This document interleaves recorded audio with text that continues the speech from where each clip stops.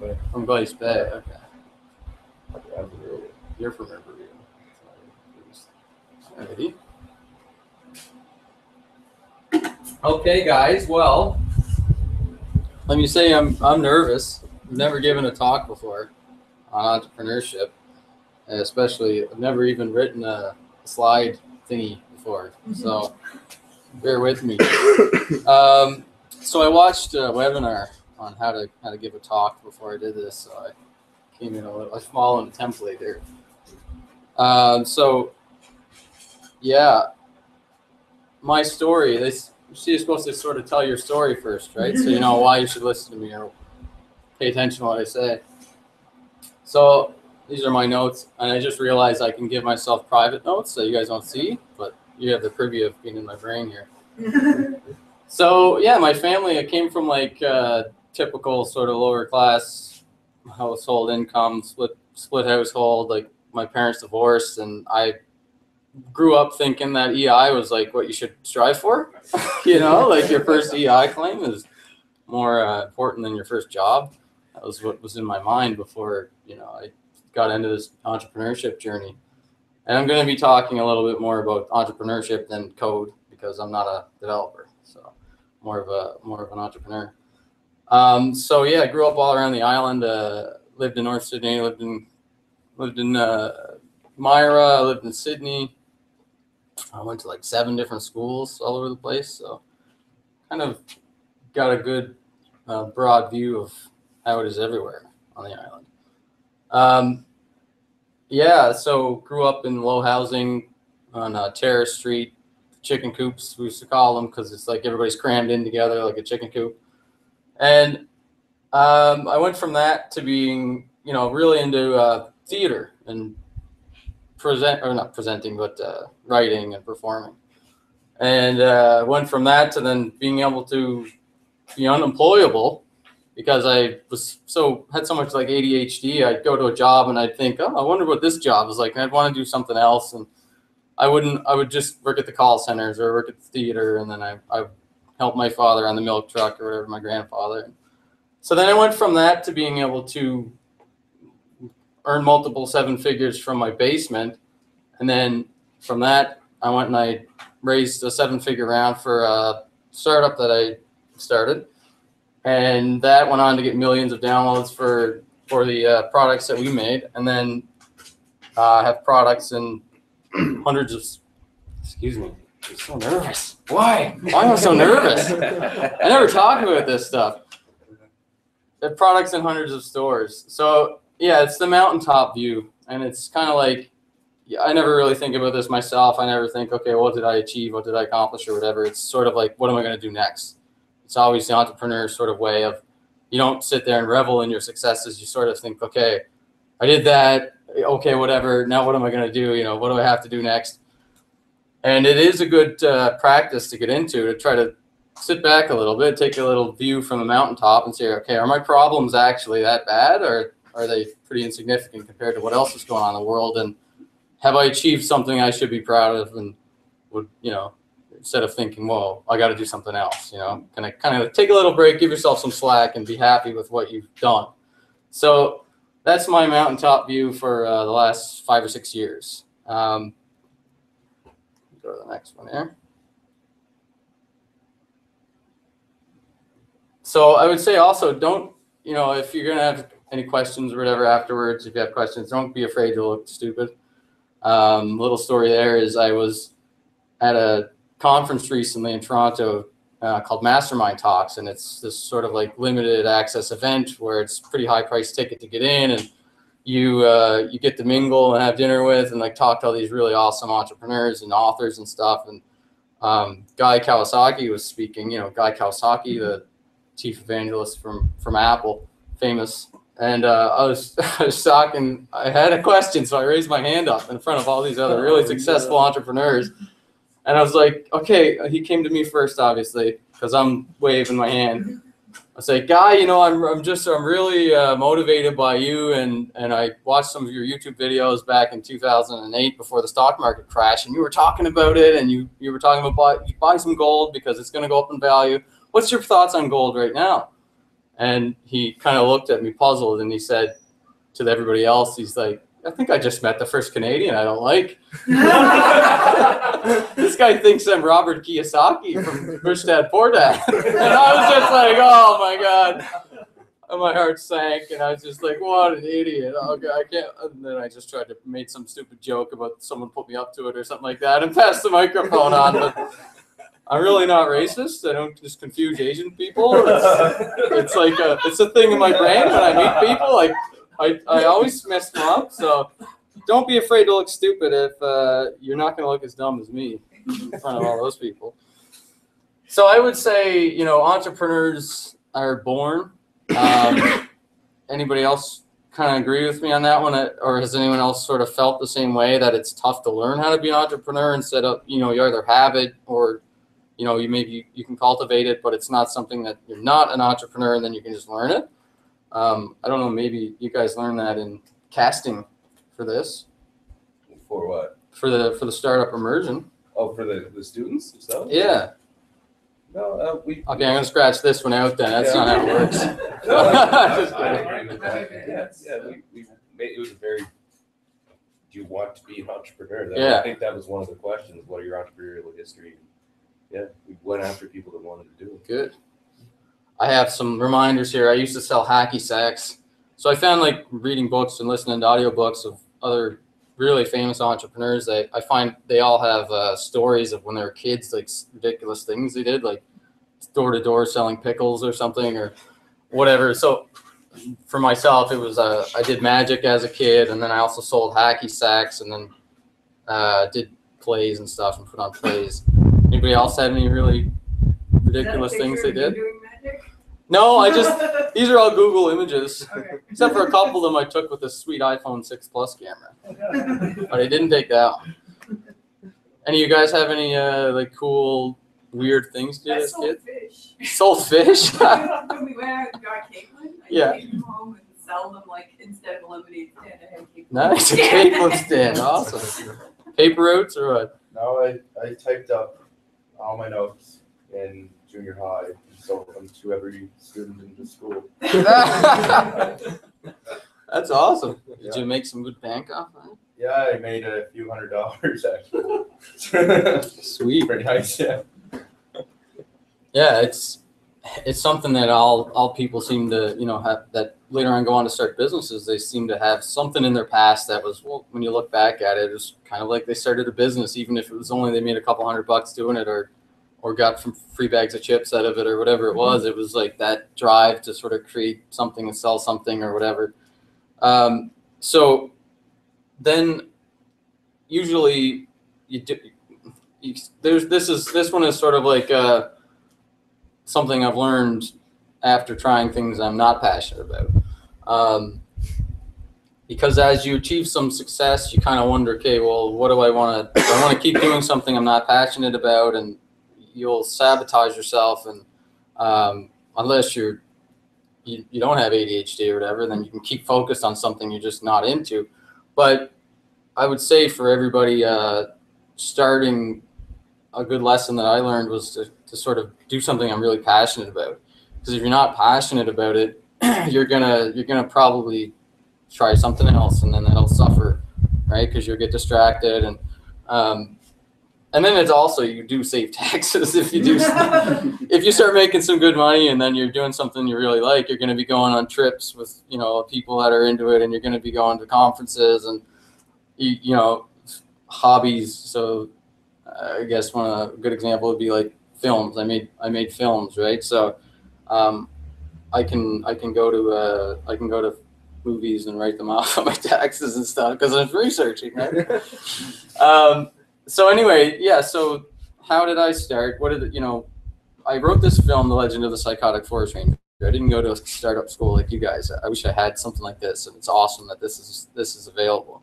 I wrote a script, and then I needed some money, and I needed a job that wasn't really a job, because I was going to have to take 3 months off to film a movie, and I was going to be gone all the time. So I thought, okay, I need to Google how to make money online. So this is how I got introduced to the world of startups. it was Googling, how do we make money on the internet? And I'm sure you guys have seen this ad, you know, when you're on Facebook or whatever. It's local mom makes thousands of dollars a week from her computer. So my startup school courses were things like survey sites, you know, where you pay $100 and they send you a piece of paper that says, go to these websites and fill out surveys. And it's all like closed websites and crap. Gas saving pills. It was just, here, take these random chemicals and sell them to people and tell them it saves you money on gas. I didn't know how it worked, so I didn't really like that one too well. Freebie sites, like, you know, refer 100 friends to fill out offers for affiliate sites, and then you get a free iPod. Casino deposit bonuses was a big one. It was like, I don't know if you guys have that course here. Do you have that course here? You don't cover that one? Casino deposit bonuses? No? Oh, that was one of my courses. It was like, you know, the casinos will want new players, so if you deposit $50, they'll give you $200 if you're an affiliate. So people would go pay other people to go deposit $50, and you get $100 out of it, and they get $50 out of it. So I'd be up all night long, like doing these casino things, and I got ulcers because you have to play with the $50, and I'm like playing bingo and all this stuff, like till 4 a.m, figuring out how to get as many deposits as I can, and then I just decided, okay, I got to go to the next thing, and the next thing, unfortunately, was Ponzi schemes. So it's like, you know, invest $100, and then you'll get more money, and then you'll get more money, and all this weird crap. So I got scammed a lot on my Google tuition, and then my next thing was actually like network marketing and MLM, and I'm sure you've been, you know, probably heard of like Amway and stuff like that. It's got a real bad vibe to it, or a bad rep, but I see some people here and some Spanish or something. I Googled this image because I knew that Warren Buffett bought Pampered Chef, and, you know, one of the most successful investors of all time, buying like a network marketing company. And this is the only thing I could find. I don't know what any of this says, but I know that some of these guys are pretty successful, and they all have something to do with network marketing. And I actually found that I did learn a lot of things when I was doing that. And network marketing is, when it's a good product and something you believe in, it's taught me anyway how to learn. And you know, before, instead of just give me money and I'll send you the stupid survey site or these weird gas bills, or get scammed in some investment scheme or whatever. It was a good learning experience for me, and it taught me that mainly these 5 things. It was setting goals, which I've carried on from my attempt at learning how to make money on the internet to then starting a business. These are the main things that actually turned out to work in my favor, and it was all things I learned from doing like selling network marketing products online, and I would treat it like a real job. I'd like call people all day long. Yep. This is one of those stupid questions you mentioned there. Awesome. I'm not entirely familiar with network marketing. Do people like provide you with the product they want you to sell? So what it is, it's like Amway is a big, huge one. It's like they have products like toilet paper and soap and whatever it is, right, that you just use, and then you sign up as a distributor for them, and then you sell the products to your friends and your family and people who want it from online leads and stuff. It's a form of online marketing if you treat it like that. But it gets a bad rap because people start just bugging their friends and family about it and be like, hey, join my business. It only costs $500 and you get all this soap, and then you end up with a garage full of soap and no friends and family that want to talk to you anymore because people don't treat it like a school or whatever, or like a course to learn from, or a real business.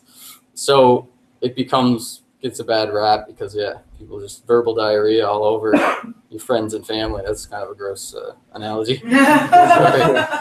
But if you do it right, you treat it kind of like a tuition, I guess, or a job, and you learn some really good things. So gratitude is something big that, you know, I talked about that at first. It was, I should be grateful for the things that I've accomplished. And if it wasn't for sort of these programs I went through, like books I read and stuff, I probably wouldn't think that gratitude is important. But yeah, it is important. You should be thankful for what you have and be thankful for what you've accomplished and people around you that support you, and everything that you have that helps you out, right? So, and then it also helps you to sell. Like you're gonna have to sell no matter what. I don't know if you guys cover that much, but yeah, you got to sell your ideas. You have to sell your products. You have to sell your classmates. You know, you have to sell yourself. Like, why should you invest in me, or why should you listen to me, or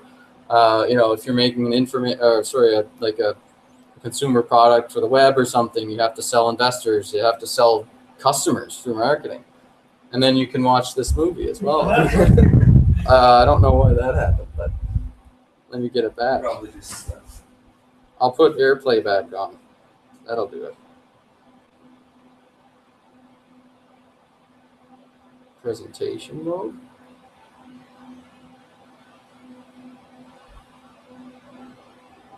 the play button. Play button. Good call. Thank you, sir. And this was me actually. You know, for one of the things I did was I set a goal of climbing a giant ice phallic structure, and I did it. I did it, and I was grateful for it. Where is that? This is in Kelowna, BC. Wait, is it? It's like Big White's mountain. Yep. It's one of the most like peaceful, soul refreshing things that I've ever done. Is go up to a mountain in BC and ski and climb phallic ice structures. That's me at the bottom. I didn't get me at the top, but trust me, I did it. My forearms really hurt afterwards. Is that like a man-made thing? Yeah, it's the biggest ice climbing structure in North America. It's man-made. So they just dump water over this thing, and it continually ices up, and they go up and chip off the loose parts because it's dangerous if you don't do that. But yeah, it was something I had set myself to say, if I accomplish this, I'm going to reward myself with this trip. And then I did it, and I went and did the trip. And my wife was awesome for letting me go. And I'm grateful for her letting me do that. So anyway, after my internet tuition stuff, my startup school sort of thing, I met my partner and my mentor, and we sort of had like a 50-50 handshake. He was sort of my angel investor. And it was a deal where he said, how much do you need to work on this idea you have? I didn't want to continue working for someone else doing the network marketing stuff. I wanted to make my own business and make money for this movie I wanted to make. And he was a higher up sort of like in the company rep. He had done like 8 figures in sales or something like that. And he was pretty high up in training people and traveling around, opening up different territories in China and stuff. And then he went away for a business trip in China to open up the product there. And when he came back, I had already left and started this website. And he said, okay, well, let's do something. I'll pay for your rent. You just stay home and work on this idea. And I was like, all right, I'll do that. You're going to pay for my rent, and all I have to do is stay home and work. That's what I want to do. So I quit my job as a delivery driver. I was delivering furniture for Easy Home. And then I just sort of like have been, working with him ever since. And it worked out really well for us. So find an angel investor, I guess, is a good lesson there, but it's not an easy one. And this is a good quote on taking action. And it's kind of maybe cliche. You may have seen it before, but I bet you've never seen it with a husky and a naked guy. So you miss 100% of the shots you don't take. So I guess I don't know why they took this shot, but okay. I don't know what his shot was there, but the quote stands still, right? It's you don't take shots, you're not gonna hit your target or whatever. And then my addition to that would be, I guess, if you take the shots, you're going to eventually be in the right place in the right time. And, some people say, oh, well, did you get lucky? And I would think for a long time, yeah, I just got lucky. But then, if you just continually take shots and you're not going to give up on it, you just don't give up, then, yeah, you're going to be in the right place in the right time. It'll show up for you eventually if you don't stop hustling. Yeah. So then that was when we launched our Facebook games, and the Facebook games was probably like our 20th idea sort of business that we launched in the first year of my partner and I working together. and it worked out really well for us. That was one that started generating multiple six figures for us, and then eventually it was the big one for us. It did 7 figures in revenue, and it was just 3 of us in our basements, and we were static, and I was grateful that I had this success, and I still am. And the lesson, though, I would say is what I learned after this was I had done it just on a straight up split. So one of the partners in the company had 33% of the equity of the company, and he was very happy with cashing checks 5 figures a month and didn't want to grow at all. So he was just, we wanted to take money, and stop just taking it in our bank accounts and put it towards the company and grow the company and cash in on that big wave of like Zynga and Playfish and all those big game companies that grew. Because we were there at the very beginning when Facebook opened up and let developers make games. So one of our partners was sort of like, yeah, I don't want to do that. I kind of like having this money come in. So my partner George and I were thinking, all right, well, how are we going to invest all of our money into this and grow it when one partner is taking up so much of the equity that it's going to be so tough to make decisions and stuff. So yeah, equity is important if that's a chicken and the egg scenario, because I didn't have any money to give this guy at the beginning. It was like I was broke and I had this wicked idea. I needed a developer, so he was like, okay, I'll do it for free. So I'm not complaining about it. I don't know if it's a good lesson, but think about that. Think about equity, how you're going to structure your company, because yeah, you don't want to have someone who's, if you are successful with it, that takes up a lot of your equity that you can't make decisions and grow the company. So then the next thing was we started Slightly Social, which was with his blessing, we called him and we said, hey, do you mind if we start another company? We'll still do these games, we'll still support them, but we want to grow. We want to grow big, and we want to invest a lot of the money that we're getting from the games into this new company. And he gave us our blessing to go ahead and do it without him. So we sort of had the Facebook game company on the side, and then we started Slightly Social. And that was actually where I met Gavin. So Gavin, I don't know if you guys know this or not, but Gavin was the CTO for Slightly Social at the beginning. And so I found him through another app that he had made. This was 2010 or 9 or something like that. He made an app for sort of like communicating. Oh, that's my mom. Sorry, Mom. Hey, Ma. I'm in the middle of a presentation. Oh, okay, love you too. Bye. Thanks. Sorry. Can't hang up on your mother. That's rude.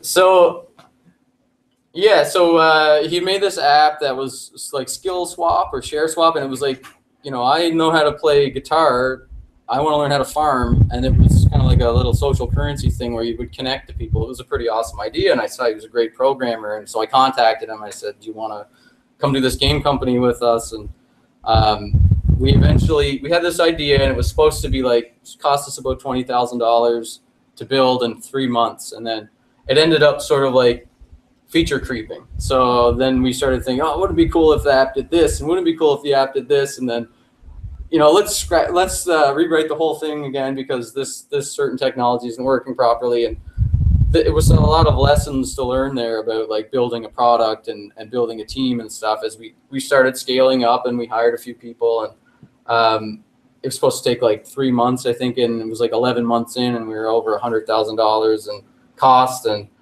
then I went to GDC and saw Eric Rees talk. I don't know if you guys know Eric Rees from Lean Startup. So I saw him talk. This was like when he was first talking about Lean Startup, and he told the story about how their.com spent millions of dollars to build the perfect product, and I'm sure you guys know about that story. And then they ended up completely failing, and they didn't make any money. And then they started the what was the other one? IMVU. Yeah, they started IMVU, and it was just like scrappy, and it was just them and a couple guys working on it, and it was a huge success. So then I came home from GDC. I came home early, and I was like, okay, guys, we got to like do this stuff that I learned at GDC. And it was like, we're already working on this game for a year now, and I'm just like trying to like change it instantly to go from what we had been doing for a year with this team to like instantly overnight change it up to be something completely different because I heard this guy talk about it. And it was good intentions or whatever, but it was too late. We were running out of money, and we gave it about a 2-month go. We tried to do this rapid iteration, continuous deployment stuff instead of like every month you push something and you try to build it perfect. Use the agile development method and test things out and pivot and everything. Like those are pretty commonplace lessons now that people put into practice, which is the way you should do it. Using a startup. But we eventually ran out of money with that, and then I had to lay everybody off, and we kind of learned a big lesson there that lean startup is the way to go. Don't just spend like a year and all your money on one product. Test things out, rapid iteration, all that stuff. So then the other thing that I would like to talk about here is the emotional roller coaster.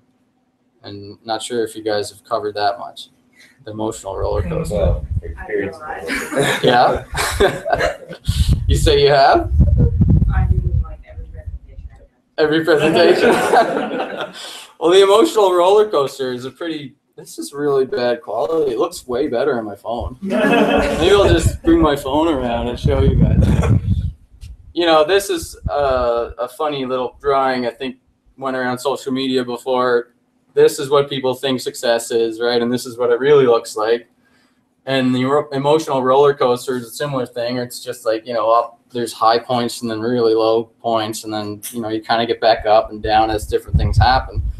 And I've never talked about this before. And I don't even think I've told Gavin this, but after the success that they had with Go Instant, this is what my life was for about 3 months. Ice cream. Oh my God. Like how could I have been working with somebody so talented and everything and just let that go? And then look what they did. And I'm sitting here out of money, like completely depressed over the success that they had. Hey Gavin, I hope you're watching this. I think ice cream sales sort of took a boost for a little while, but this is the real stuff that you guys will go through. And so maybe someone in the class is going to make millions of dollars, and you kind of be sitting there thinking, why couldn't it be me? So, but eventually, this slide is in the wrong place, but it's kind of appropriate, so let's play it anyway. People do not wander. This is a quote by Zig Ziglar. People do not wander around and then find themselves at the top of Mount Everest. You hit what you aim at, and if you aim at nothing, you'll hit it every time. So it's not like, you can just sit there and be depressed and then things are going to work out for you. And it's not like they got lucky with their success. I mean, they worked hard at it, right? So I kind of use that as that story of Gavin and the guys raising the first round to learn from it and be motivated by it. And eventually that's what sort of like made me passionate about trying again with Slightly Social. And I would say that's a good lesson as well. Try to always be coachable. Again, that's something from before, but be coachable, be willing to learn, constantly be just trying to, I guess, be humble is maybe what it is. And then again, don't give up and keep taking shots with your naked guy and your husky. So I kind of I think it was maybe 6 months later or so, I ended up using Gavin's success with Go Instant and sort of had a couple phone calls with him and asked him for some tips on how did they raise the money and what tech stack did they use, how are they organizing their projects, because it was something that we sort of tried to do with Slightly Social version 1, but it was too far gone with it at the point. And I realized that I wanted to emulate what they had ended up succeeding with, and they were really heavy into the lean startup stuff, and they were making it work. So I sort of modeled my next shot at success with what they were doing, and started using Trello and HipChat and doing daily scrums with everybody, and it worked out pretty well. We ended up raising a 7-figure round for the company, and when I was talking to the investor, I called Gavin up and asked him for some tips. I'm like, what do I say to this guy? I've never asked for this kind of money before. And one of the things was, ask for what you want. So if you ever get into a situation where someone's willing to give you money and you've got past that point of the pitch and now it's sort of that ice is broken and they like you and they maybe want to invest in you, don't feel like you should ask for less, because if you need $1 million, ask for $1 million, right? My first ask was $10,000 a month for this exact round from the same investor. And then the next day I was like, why did I do that? I could probably ask him for more money, and we're going to need more money to grow the staff and to acquire other products and stuff. So I went back, and luckily he was understanding to it, and with a better pitch and a bit more confidence and just going for it and asking for what I really wanted, we worked out a deal. So it could have been like a low six figure round, but it ended up being more, because that was one big thing I learned, to really ask what you're going to need, because you're always going to want money in your war chest. So ask for more, and then usually you'll chicken out and ask for less, but it'll still be enough, because you don't want to start low. So with this company, we ended up building out hundreds of MVP apps, so minimum viable product apps, in 2013, and 2013 is when we raised the money. 2 of the games went top 15, USA free, so they're getting like hundreds of thousands of downloads a day for a couple days. So I went sort of the opposite. I went from, with version 1 of Slightly Social, we learned all the lessons of building out one product and trying to make it perfect, and never really like testing it out with customers and then iterating on it. So this time we did it the other way. We launched games when they were, basically we found a marketing strategy that worked with App Store optimization, and we could launch these games, minimum viable products, and see if they're going to work with what demographic. And then if they did work, we'd invest some more into them, and then we'd put marketing dollars into them. So it worked, but the lesson I suppose that I can give you guys from that is I scaled up too fast with this company. So I ended up with a staff of like 14 people or 16, something like that, people in the first 6-7 months of raising the money. And it was something I was trying to model after. Have you guys ever talked about Dan Pink before? So I would say, if you guys want some homework, go watch Dan Pink's TED Talk. It's only like 15 minutes long, and it's about the new culture story, sort of work and life balance and everything, but also how to use autonomy, mastery, and purpose to realize how people that are working creatively are motivated, and what will make them stick with you versus people who are just working in a factory. Is sort of like point A, point B, just there's no creativity involved. What you guys are doing is all creativity, right? You're creating things, you're writing code, you're coming up with ideas. So it's very important to learn the psychology of how to talk to other people that you're going to end up wanting recruiting, and how to motivate them. So one of the things that I screwed up big time on was not motivating Gavin and Dave and Kirk to stick with me for the next product, right? So that's a big lesson to learn, is, you got superstars. You want to stick with the superstars, right? You don't want to be working with people who are A and B or C and B players. You only want to work with A players. So A players will sort of cultivate other A players. And if you're working with people who are C players and B players, the stars will just sort of like not want to be part of that. So they'll pretend like they're not stars around you. So they'll dumb themselves down because they don't want to be recruited to a company or a team or whatever that's full of like C and B players. So it's very important to find A players, work with A players. And there's if you Google Dan Pink and watch his TED Talk, there's a lot of resources about working with A players and how to attract stars and how to motivate people and sort of find that work-life balance for the creative tech type companies that I'm sure everybody's trying to build here. So then that's the last 4 or 5 years of my life, I guess, and my entrepreneurship journey. then it goes back to the beginning for me, and I think, okay, do what makes you happy. So you guys may not be at this point yet.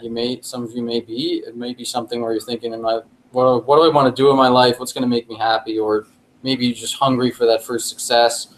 But for me, an MVP app factory was not fulfilling for me. Like making 100 low quality apps just to test market out. It wasn't really something that after a year of doing it, it was like, oh, I can't wait to continue doing this for the rest of my life. This is awesome. So we scaled down a little bit. Well, we scaled down a lot. Now we're still profitable. It still makes money for us. We're still making games, but it's more higher quality games. I'm still on that journey with that company. And a little side lesson, I suppose, is Bitcoin. I got into Bitcoin as well. I don't know if you guys heard about Bitcoin too much, but it's like the internet money.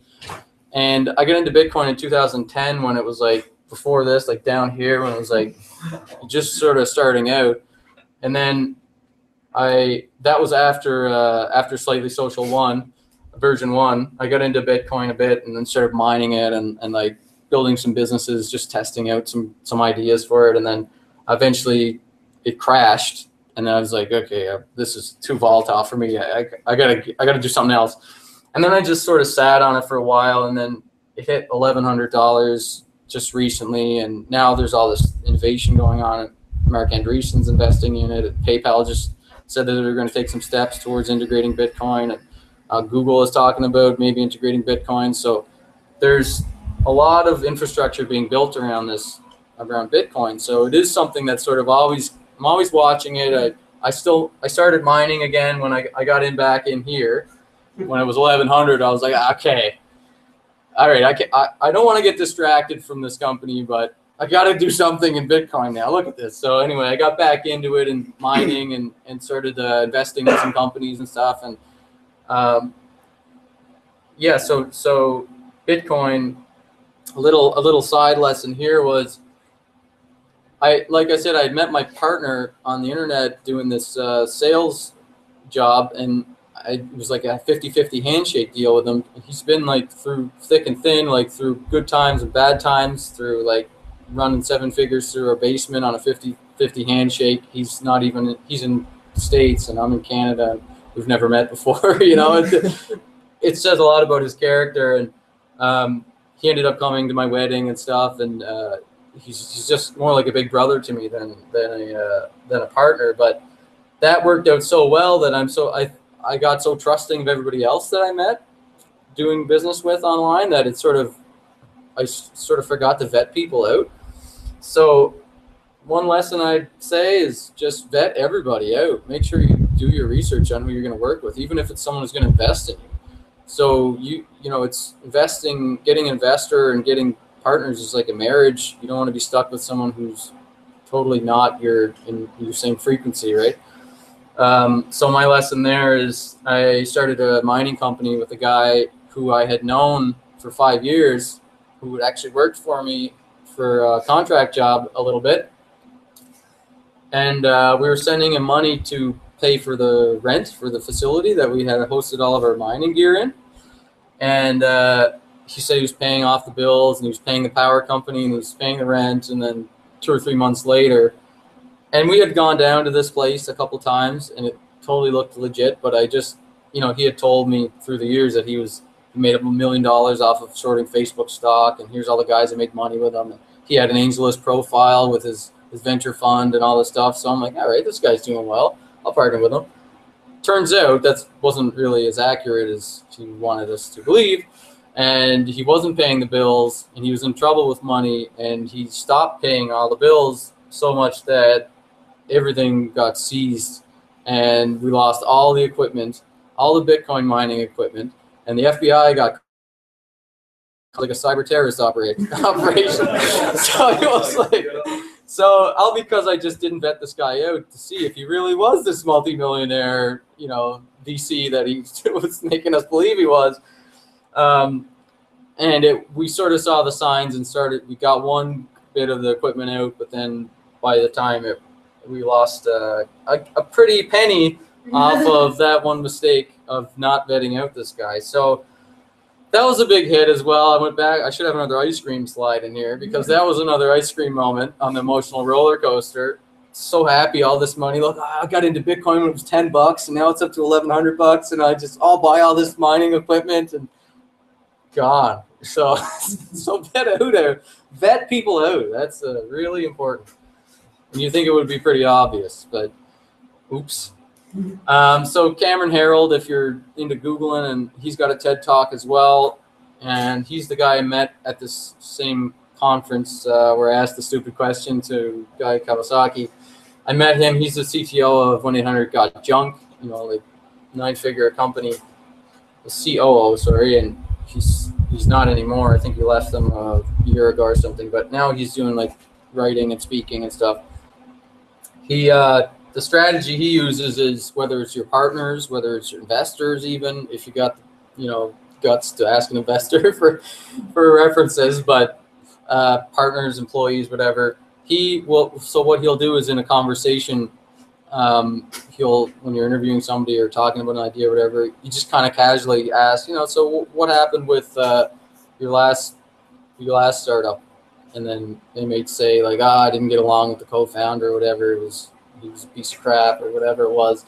And then you sort of like take mental notes, or if you're doing it through email, just take notes and sort of ask questions about negative experiences, like 3 or 4 or 5 negative experiences you've had with people in the past, jobs, partners, whatever.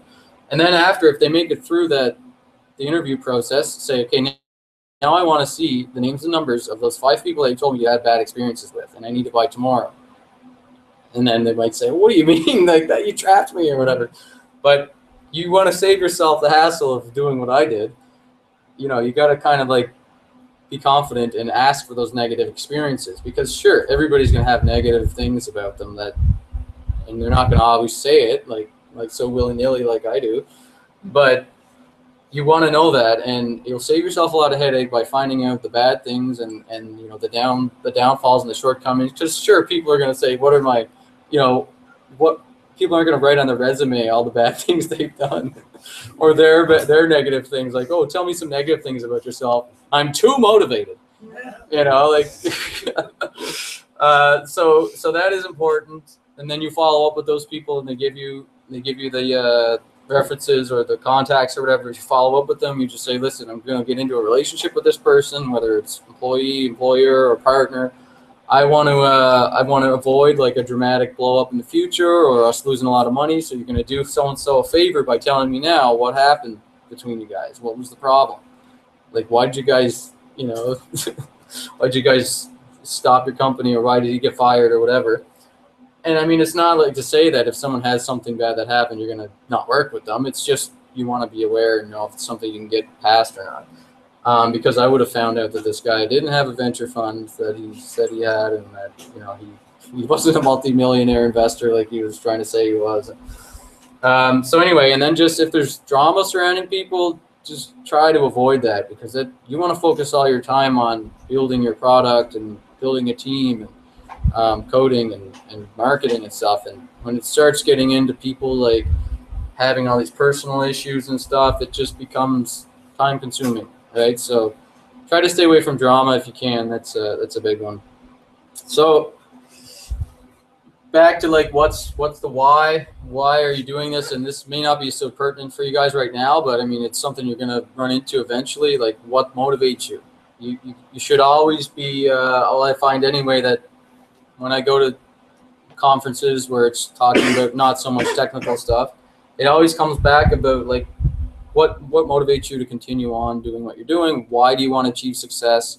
Why do you want to build this company? Like, what are your motivating factors? And for me, it's my family in Cape Breton. I want to be able to afford to come and travel home once or twice a year and see my grandparents and my dad and everybody, and visit the Big Fiddle and all that awesome stuff.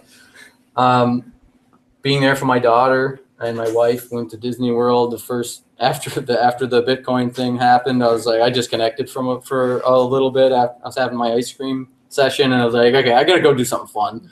I gotta disconnect from the stress for a bit. So we went to Disney World, and that was awesome. I've never been there before, and it was really cool. My partner went with his family too. first time the families met after working together like 6 years. Creative fulfillment. So making movies is really what motivates me. So it's find out what motivates you and do that. And then striving to be 100% honest. I mean, you may look like an idiot sometimes, but honesty is always better than hiding things and trying to embellish yourself and try to like oversell yourself. It's just best with your partners, with your wife or your husband or girlfriend or whatever, with your kids even. Just honesty. I can't say enough about being honest, and it's tough to be 100% honest. Like sharing what hurts and sharing what makes you vulnerable. That is super important, especially in business. Fitness was important to me, and then learning. So like listening to podcasts and like you guys are doing right now. Obviously, I don't need to talk about that one. So fitness. Here's my before and after pictures from P90X. When I was sort of like I wasn't working out. I was always like overweight as a kid and stuff. And then I got interested in fitness. It was one of my personal goals. And there I am with Tony Horton. I don't know if you guys know who that is, but he's the guy from P90X. He's punching me in the face. I love that picture. I cherish it always. And it was, I would say, what do you guys want to accomplish this year? You should always be aware of your goals, and you should have something to strive for. That was this year? No, this was a couple years ago. Oh, okay. But I started again. I started working out again. I'm back to the gym, back to like half an hour a day. So I don't know if you guys know who Noah Kagan is. He's from appsumo.com. He's a blog, OK Dork. He was like one of the first employees at Facebook. He was one of the first employees at mint.com, and then he started AppSumo. He's got an awesome blog post. It's very short. I would Google that, Noah Kagan 2014 processes. You've seen that before? Cool. So the Cole's notes of it is like he says he talks about a little bit about the importance of like setting your goals, and then he boils it down to, in health, wealth, and love, write 3 things that you want to accomplish this year. Be more honest, and then, come up with a goal like I want to make $100,000 or whatever it is that you want to do with wealth, or be more responsible with money, whatever it is. Just focus on those 3 things, health, wealth, and love, and then come up with 3 things that you'd be happy with achieving. And then 3 words to describe yourself. And these are words that you want yourself to be. So if you're fearless, or if you're not fearless, maybe say you're fearless and then strive to be that. And then what am I afraid of doing? And then think of something you're afraid of doing. And then throughout the year, work up to doing that. Like talking to people about your ice cream binges. And then I guess I was trying to think of I was at the perk like a half hour ago trying to think, how do I finish a talk? I don't know. I've never finished a talk. So I guess I'll just finish with the meaning of life. Yes, that's an easy one. So at this conference, I met this monk, Dan Depani. You can Google him too. He's awesome. So this is an easy one. I take this home, do this one. He had a talk. It was like 5 minutes on the meaning of life. And he gave us a couple of exercises and a couple of things to do to try to attain happiness and all that stuff. And this is an easy one that you can do. And it's got to do with making your bed. So who makes their bed in the morning? I just started making my bed a couple months ago. I know I should have been doing that. Most people don't right now, but it's okay. I was in your shoes a couple months ago. So the importance of making your bed every day is to finish what you start, to do it better than you think you can, right? So the first thing you're going to do in the morning is get out of bed. You started sleeping, finish sleeping. Finishing sleeping is making your bed. And do it better than you think you can. So, don't just throw the pillow back on or whatever. Just take 2 minutes out of your day and straighten the sheet, and put the pillow so it's however you prefer it. And getting into a ritual like this will transition from just making your bed to everything else you do eventually. So if you build these habits of starting your day off with, the sandwich, I added that one in there. I don't know if that makes sense, but you sandwich your day with successful tasks. So you start off in the morning, make your bed, do it better than you think you can. And then at the end of the day, you're going to have a made bed. What's better than a made bed, right? It's nice to climb into a made bed. And then that will eventually go into the other areas of your life, and that habit of doing things better will hopefully go into your business life as well. So that's the end of my talk on entrepreneurship and the meaning of life. Any questions? I don't know how long that went. It was supposed to be 15 minutes, I guess.